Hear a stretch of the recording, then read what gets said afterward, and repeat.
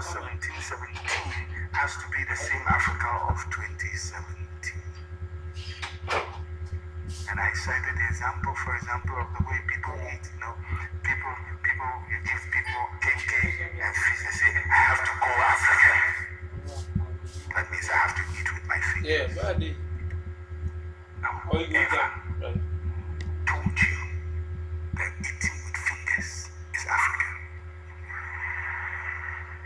Who told you that? You downloaded them, Chow. No, I'm screaming live. Is simply an antiquated, unhygienic way of eating. Hotspot. Get credit like that.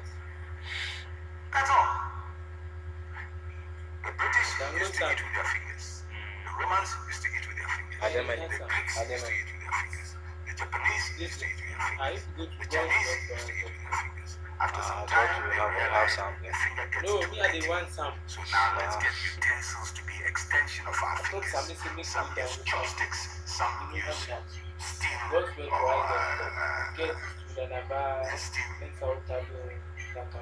steel. God's word for us them come. So that they can clean it properly. Dirt doesn't stick on it.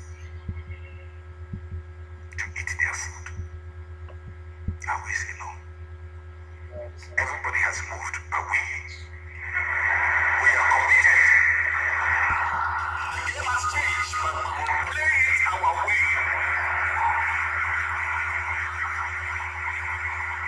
My problem is not that we eat with our fingers. Once in a while I do, once in a very long while. Very long. Recently I ate with my fingers and it felt so awkward because I took a vow with myself never to eat with my fingers again. Never. I said this thing, yeah, it's good for Kofanochi, but he didn't have a spoon, he didn't have a fork, he didn't have a knife. I have spoon, I have fork, I have knife. I have to do it differently. I'm sure if Kofanochi comes and sees it, hey, you people, you are still doing it the same way I do. He himself will be upset with us.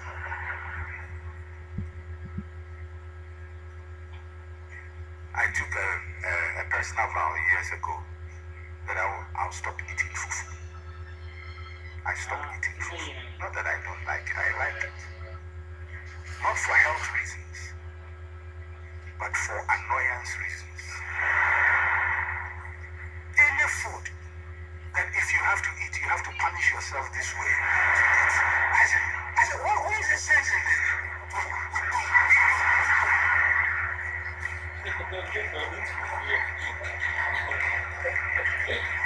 is the sense?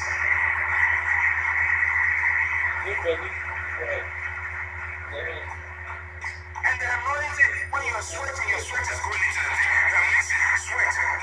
And all kinds of, now you don't even know, and even the water, there are all kinds of dry fufu in the corners, all kinds of bacteria.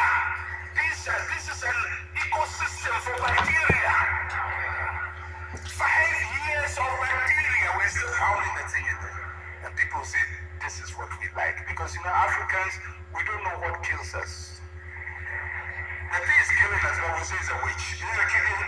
So because we never identify objectively where our problem is, it's a witch somewhere. So somebody poisoned him. Says, this happened. But we never come to think of it.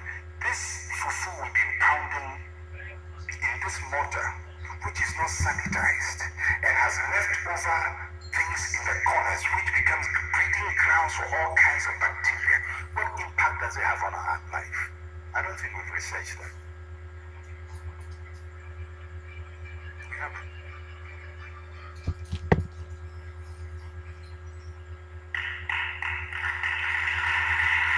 So the problem I have is not that we are pounding fufu. By all means, if you pound fufu, go ahead, God bless you. Pound it. I don't have a problem with you pounding your fufu. And people say, well, now we do it another way. But once I move. Whether if you find a new way or not, I've moved. Just leave that thing. Some people even say I've become a white man. Am I a white man? How can I become I can never become a white man. I'm a black man from black man forever. because somehow we equate a new way of thinking to being white and the old way of thinking to being black.